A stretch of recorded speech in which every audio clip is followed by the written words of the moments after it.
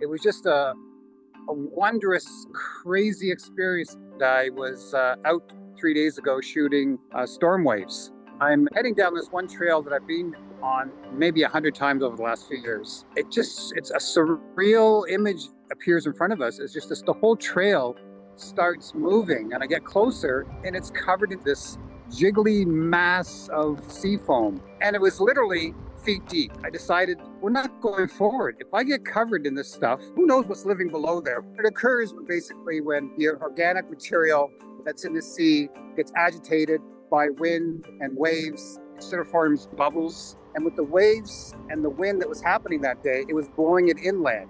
I did see 2 people venture in, and I could see the foam was up to their chest. It was like why are they doing this?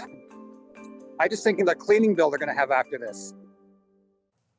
So it seems unnatural. It seems like it might even be toxic, but apparently neither of those things. It's filled with all kinds of natural biological stuff, and it's a sign of health on the beach. It's actually food for some organisms on the beach. Didn't know.